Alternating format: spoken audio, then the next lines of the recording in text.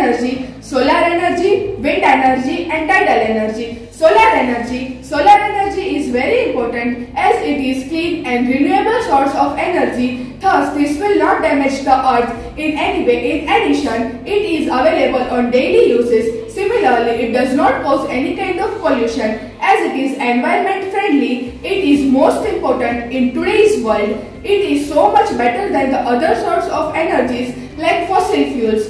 Further, it has low maintenance cost. Solar panel does not require a lot of solar energy.